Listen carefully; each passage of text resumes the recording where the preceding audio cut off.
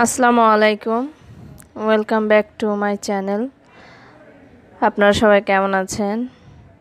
আমি তো আলহামদুলিল্লাহ ভালো আছি আগের থেকে। তো সকাল থেকে চলে আসলাম নতুন আরেকটি ব্লগ নিয়ে। তো দেখুন, সকাল থেকে তো অনেক দিন ধরেই দেখানো হয় না। তো রুটি বানাচ্ছি, দাঁড়িয়ে দাঁড়িয়ে বানাচ্ছি, কিছু করার নেই। তো অসুস্থতা থাকলেও করতেই হবে। তো আমি সকালের নাস্তাগুলো বানিয়ে নিচ্ছি, তাড়াতাড়ি করে বানিয়ে ওদের খেতে দেব। আজ স্কুল বন্ধ ছিল ছেলেদের, একটু বেলা করে উঠেছি যেহেতু অনেক দিন ধরে ঘুম হয় কম। আর এই তো রুটিটা আমি সেঁকে নিচ্ছি। তাড়াহুড়া করলে কাজ ভালো হয় না, এটা আমরা সবাই জানি। তাড়াহুড়া করেই সকালে নাস্তাটা বানিয়েছি।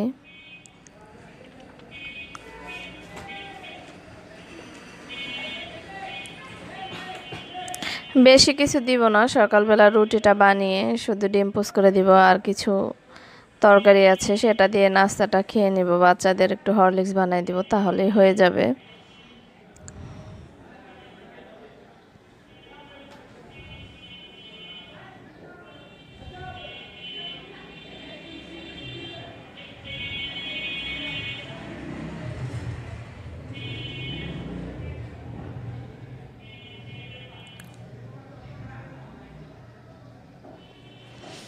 আর এখানে কিছু মুরগির মাংস ভিজিয়ে রেখেছি, যে এটা ভিজুক। আর এই তো ওদের নাস্তাটা আমি টেবিলে দিয়ে দিলাম। এখানে বড় ছেলের জন্য হরলিক্স বানিয়ে নিয়েছি, আর ছোটটার জন্য ওই যে বানিয়ে দিয়েছি, ও খাচ্ছে বসে বসে।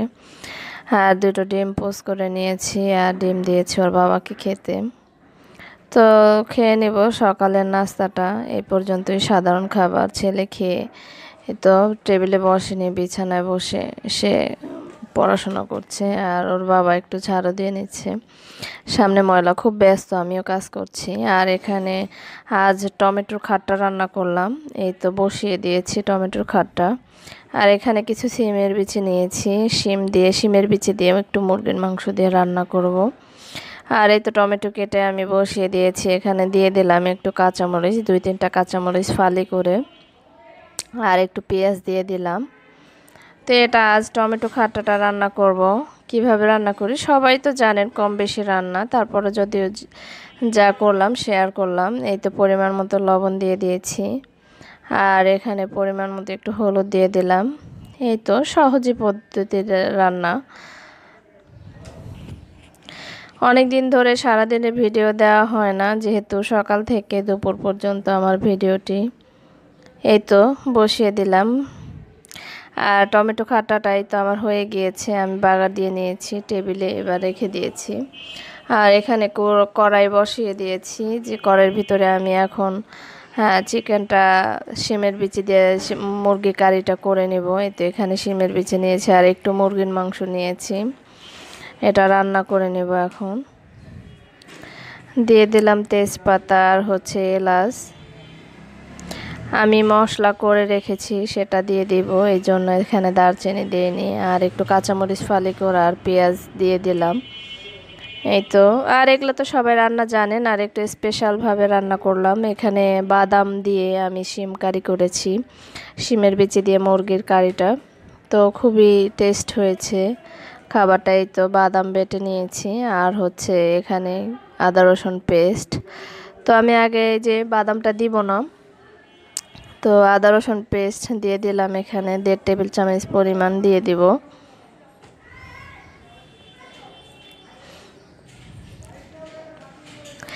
আগে আমি একটু আদা রসুনটা ভালো করে ভেজে নেব তেলে, যেহেতু এটার গন্ধ আছে, এটা গন্ধটা চলে গেলে পরে বাদামটা আমি দিয়ে দিব। এই তো বাদামটা এখন অ্যাড করে দিচ্ছি আমি। এটা আমার চীনা বাদাম, ছোট বাদাম যেটা আমরা খেয়ে থাকি ভেজে, সেটা। তো আলহামদুলিল্লাহ আজ যেটা আমাদের রিজিকে ছিল সেটাই খেয়েছি।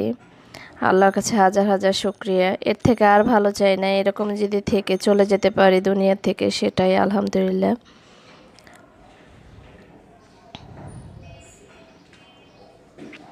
আর আজ তাড়াতাড়ি করে রান্নাবাড়া করেছি, কিসের জন্য? আমাদের ট্যাঙ্কি পরিষ্কার করবে, লোকজন এসে পড়েছে, এই জন্য সকাল সকাল রান্নাটা আমি বসিয়ে দিয়েছি, যেহেতু পানি পাবো না, পানি চলে যাবে।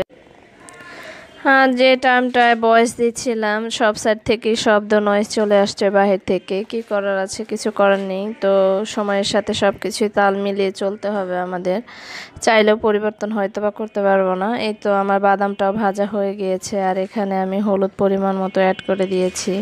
আমি এটার মাপ বললাম না, এখন কার তরকারি কীরকম কতটুকু নিবে সেটার পরিমাণ মতো সে দিয়ে দিলেই হবে, তাহলেই হয়ে যাবে। আর আমার এখানে তো চিকেনটা কম ছিল, এই জন্য আমি হয়তো বা হলুদ কম দিয়েছি। এখন এটা নির্ভর করবে আপনি কতটুকু রান্না করবেন, তার উপরে ডিপেন্ড করবে যে সেটা কতটুকু লাগবে। তো আমি এখানে বাদামটা সুন্দর করে পেস্ট করে নিয়ে তারপরে হচ্ছে সুন্দর করে কষিয়ে নিয়েছি। আর এখানে এই যে মরিচের গুঁড়োটা অ্যাড করে দিলাম। তারপরে এটাই হচ্ছে পাঁচমিশালি আমার হাতের মশলা। তো এটা দিলে খুব সুন্দর একটি ফ্লেভার আসে আর খুবই টেস্টি হয় খাবারগুলো। তো দিয়ে দিলাম। এখন মশলাটা আমি ভালো করে কষিয়ে তারপরে হচ্ছে এই তো আমার মশলাটা সুন্দর করে কষানো হয়ে গিয়েছে। আর এই তো মুরগির মাংসটা আমি এখানে অ্যাড করে দিলাম।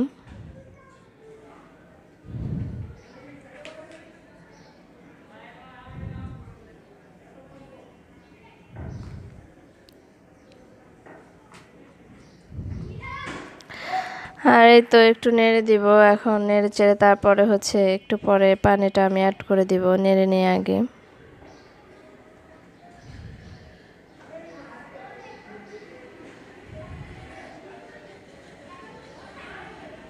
তো আজ সারাটা দিন আলহামদুলিল্লাহ অনেক ভালো কাটিয়েছি। গতকাল তো আমি হসপিটালে গিয়েছি, আপনারা সবাই শুনেছেন। তো আমাদের রিপোর্ট আলহামদুলিল্লাহ আল্লাহর রহমতে অনেক ভালো ছিল, রিপোর্ট কোনো সমস্যা হয়নি। কোলেস্ট্রল, ডায়াবেটিস এগুলো কিছুই নেই। আর তাছাড়া হার্টেও কোনো সমস্যা নেই। যেখানে আমি গিয়েছি আপনাদের কাছে তো একটি ভিডিও ক্লিপ শেয়ার করেছি। আর এই তো দেখুন, আমি এখন আমার মুরগির মাংসটা কষানো হয়ে গিয়েছে, আর শিমের বিচিগুলো আমি এখন অ্যাড করে দিলাম। শিমের বিচি একটু সিদ্ধ হলে বলক আসলেই সিদ্ধ হয়ে যায়, এর জন্য আমি আগে মুরগির মাংসটা সুন্দর করে কষিয়ে নিয়েছি। তারপরে হচ্ছে শিমের বিচিটা আমি অ্যাড করে দিলাম এখানে। আপনারা চাইলে ট্রাই করে দেখতে পারেন, যেহেতু এখন শিমের বিচির সিজন আছে, পাওয়া যায়। শিমের বিচি দিয়ে অনেক কিছুই খাওয়া যায়, খুবই টেস্টি হয় খাবারগুলো। এই তো আমার কষানো হয়ে গিয়েছে। খুবই মজাদার একটি তরকারি আর স্পেশাল একটি রান্না। এটা আপনাদের যদি ভালো লাগে তো অবশ্যই আপনারা ট্রাই করবেন। খুবই হেল্পফুল একটি খাবার, খুবই মজাদার।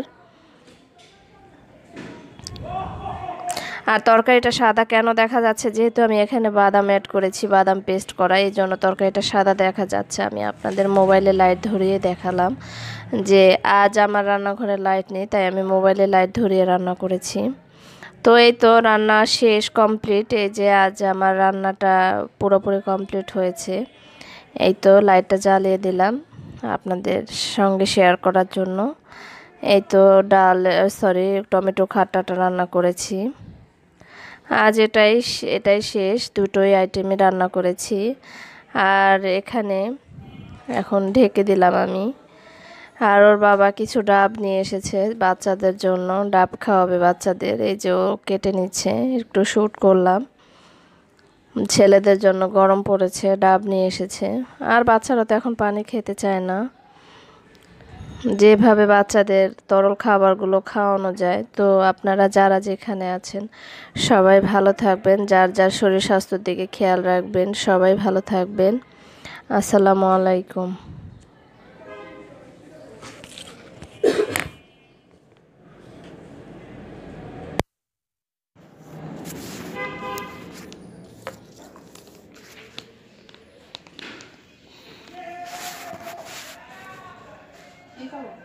কি করবো?